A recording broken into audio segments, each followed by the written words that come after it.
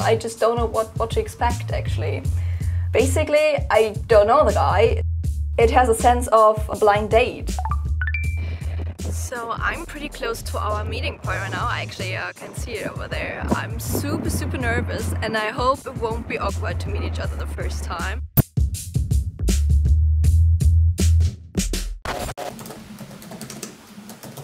Due to COVID-19, most countries closed down over a month ago. Europe has now become the epicenter of the pandemic. European countries are closing their borders. Coronavirus kunnen wij niet stoppen. We join with all nations across the globe. Das wird auf die Probe gestellt wie nie zuvor. This is the worst public health crisis for a generation.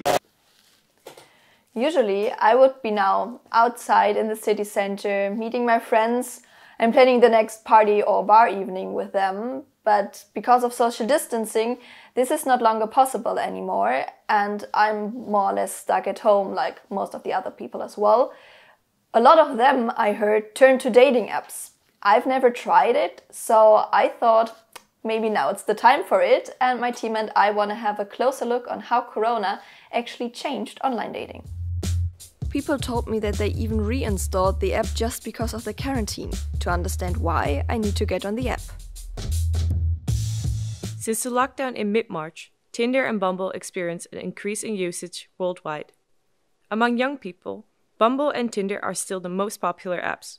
More than half of their communities are between 18 and 29 years old. People are messaging each other more often. They're texting between 16 and 20% more than usual. The apps also noticed that people are now having longer conversations with each other. Bumble users also benefit from the in-app video chat feature. During the lockdown, they used it 40% more often. Well, starting setting up a profile then on Tinder. I'm a bit excited, really. Okay, now we're coming to the photo part, the actual interesting thing. Oh my god, this is so...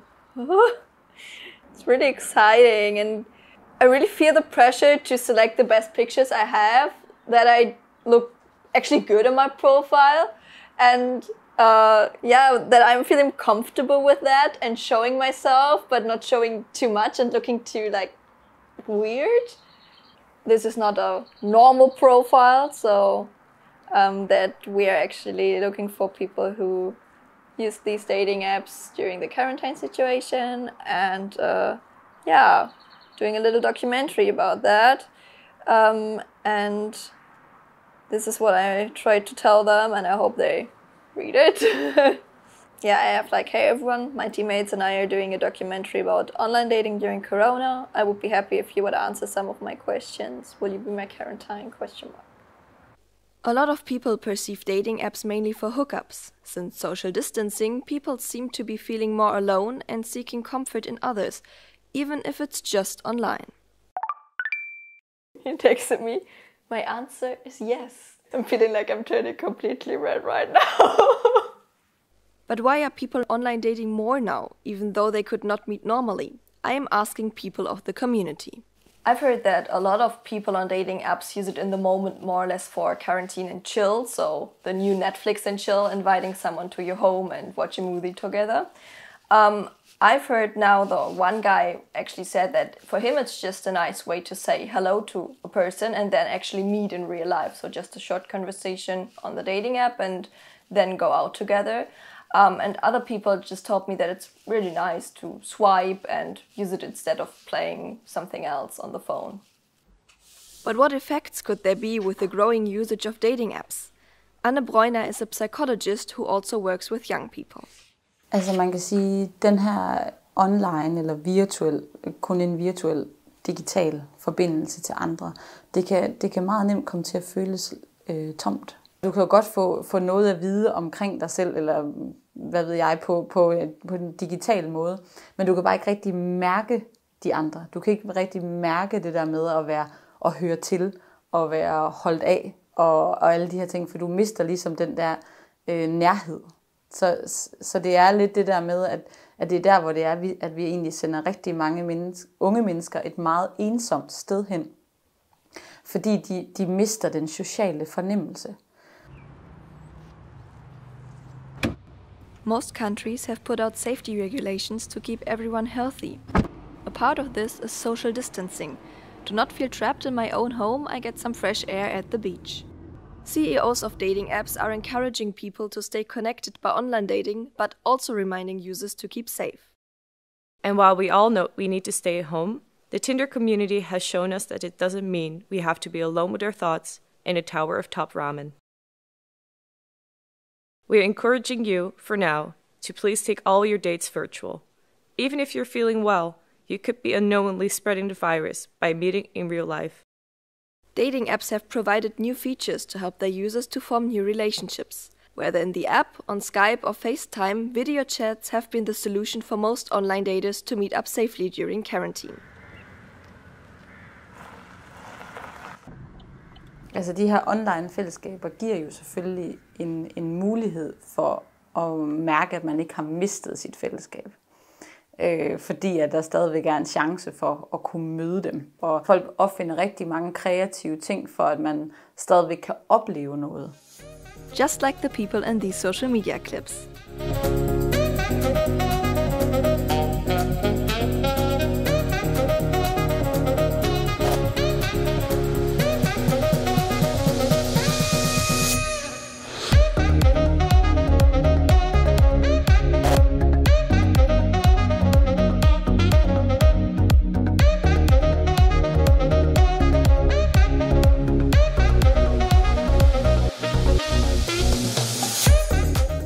People have also come up with creative virtual activities to do together on a video chat. On Instagram, people had plenty of ideas what they would do. They suggested to play Yahtzee, cook together, just hanging out, watch a movie at the same time or dance on Zoom. When I now go outside, I usually talk to my friends and family. I especially call my sister a lot more. Because of the lockdown, I'm starting to feel homesick, something I've never had before. Hi! Na, alles Gudi? Ja, hektisch. De her ting, og der tror jeg, det der med at skabe nye forbindelser, det kan jo både være venskaber eller kæresteforhold, det er jo en måde at tage sig af sin ensomhed. Rikke Lund is a professor in social medicine and sees problems for not well-connected people. It's clear that those who were already socially isolated before this crisis, it may be even more difficult to, that's the negative side, it will be more difficult to get access. Maybe they've just tried to learn how to get access to normal social activities, and that they have now been excluded. Especially young people are at risk to become lonely. Another survey showed that during the lockdown, every fourth of this group felt alone. At the same time, nearly 40% of young people kept in touch with their friends and family, more than any other age group.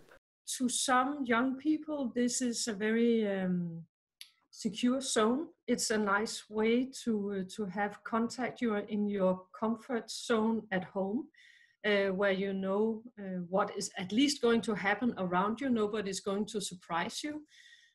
But you have control of the contact you have with other people. You can always switch off if you don't want to, which to some at least is difficult in real life. I think I go for a t-shirt, but I'm not quite sure which one.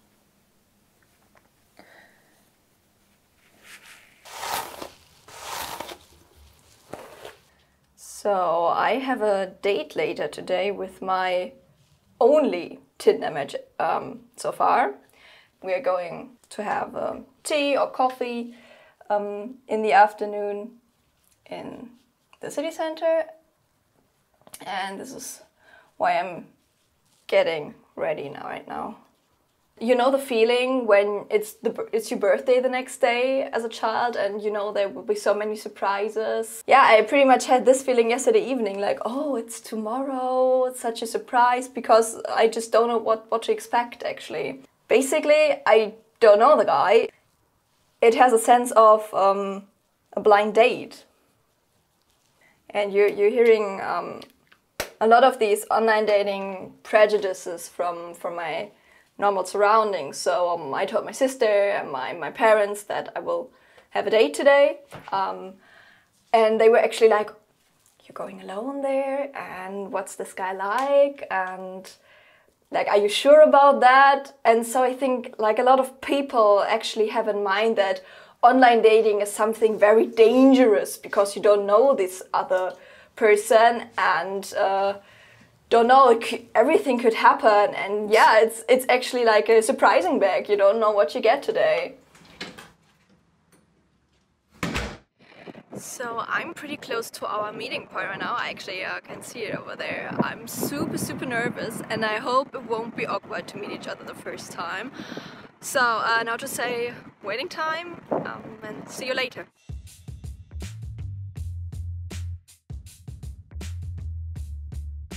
So I'm heading back from a 4-hour day right now. Wasn't awkward at all. And we had a really good connection, I think. A really nice guy I met. We talked a lot about things. Actually, we had a really lot in common. We like Harry Potter and talked a lot about that. And yeah, I think my thoughts and my doubts wasn't really a thing. So it didn't really turn out as I maybe thought it could be, like being awkward and maybe meeting cringy person, not at all. So yeah, I had a really nice day. Just texting without pressure, without responsibility. I think I really get it why people using it more, especially during Corona right now. Jeg tænker, at i coronatiden er det en god ting, at man kan få lov at bruge dating-apps, netop som vi snakkede om i forhold til det der med at skabe sig nogle oplevelser. Og at man også har mulighed for at tage sig af sit kærlighedsliv. I think for now I will keep the apps to stay in contact with the people I'm now texting with. I think I don't want to miss it by now.